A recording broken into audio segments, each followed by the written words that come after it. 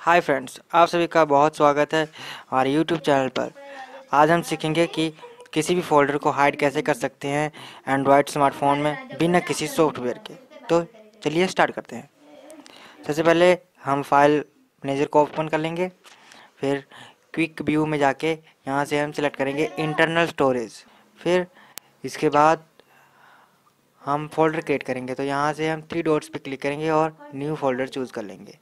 तो new folder choose करने के बाद हम यहाँ पे फोल्डर का नाम टाइप करेंगे, लेकिन विद प्रीफिक्स डॉट।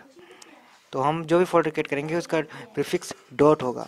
तो डॉट लगाने के बाद हम फोल्डर का नाम टाइप कर देंगे, जैसे हिडन, IDDEN, हिडन, और हम ओके कर देंगे। तो हमारा फोल्डर क्रिएट हो चुका है सक्सेसफुली, लेकिन हमें शो नहीं हो रहा है क्योंकि हमने अभी तक हिडन ही रखा हुआ है। तो सेटिंग में जाएंगे और शो हिडन फाइल्स कर देंगे।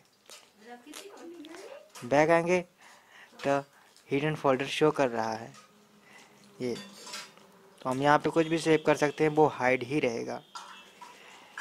जैसे कि हम कोई फोल्डर क्रिएट कर देते हैं यहाँ पे और आ जाएंगे और हम दोबारा से सेटिंग में जाके हाइड कर देंगे, तो हाइड हो गया।